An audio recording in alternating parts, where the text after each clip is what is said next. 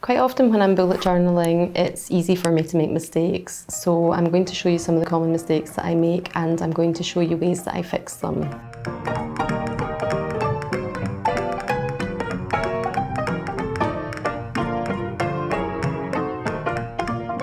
First of all, quite often I'll like to write with a certain size of pen.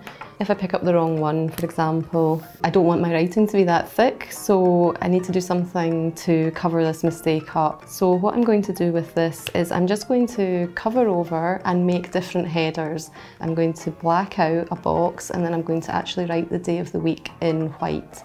I'm using a brush pen to do this because then I can cover more area quicker. This pen blends nicely together, so you're not going to see very many streaks in the blocking in that I'm doing. I need to make sure that this ink is completely dry before I put the white pen on top.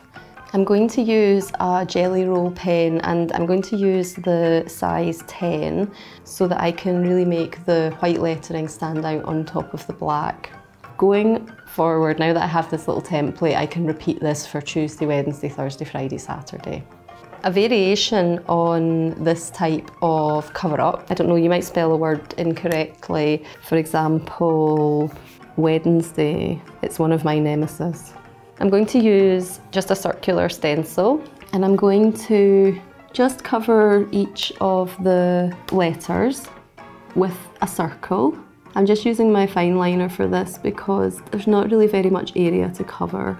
I'm going to keep them in as straight a line as possible.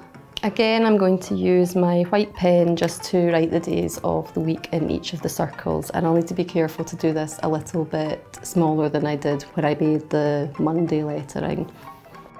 Another way of covering up a spelling mistake that you've made, or even if it's just you think, oh, I don't actually like that, whatever reason you want to cover up, a nice way to do it is using washi tape. So washi tape comes in lots of different colours, and some of it's patterned and some of it's plain.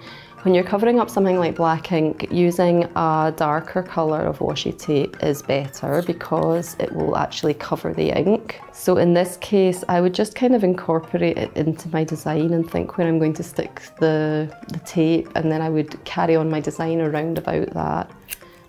You can cut the washi tape so it's kind of rectangular. I quite like ripping it because I think it looks more natural.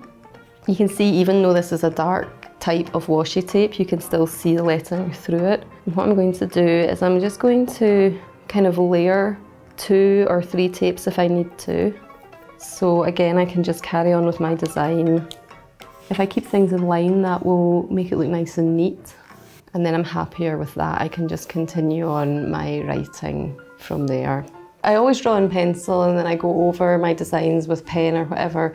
Sometimes though, even though I've prepared my illustration, I just don't like the way it looks on the page, or I don't like the way it sits. Something that I do quite often, because you don't really notice it, is I take a piece of paper out of the back of my journal and I stick it over the mistake that I've made.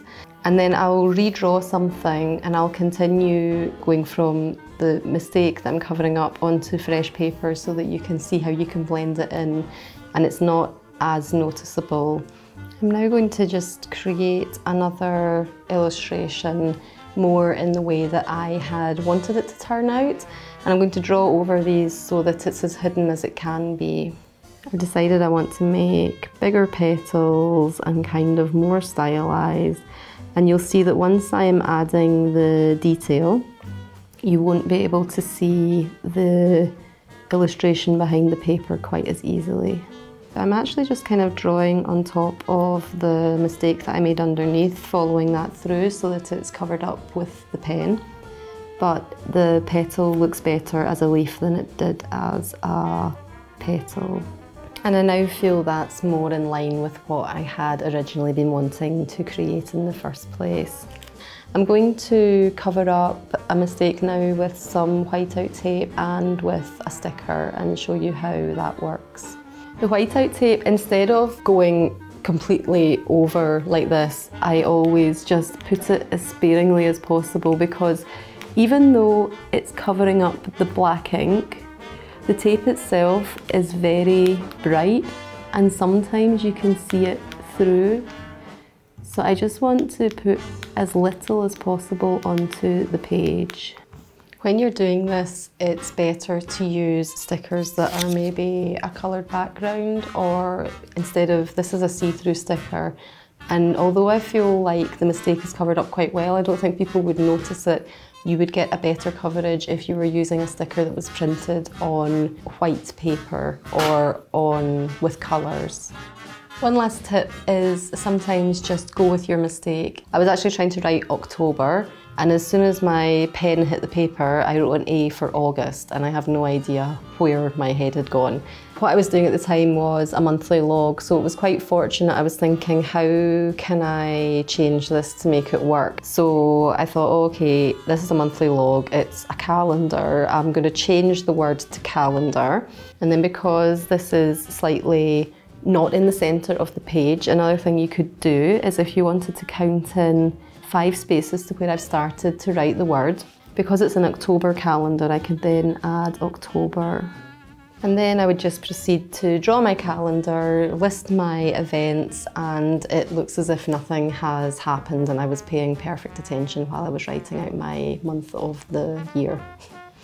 I really hope you enjoyed these tips and found them helpful, and you'll be able to implement them in your own journal if and when you do make mistakes. Please follow Domestika on social media for more inspiration. And if you would like to learn more about creative bullet journaling, then check out my courses on Domestika.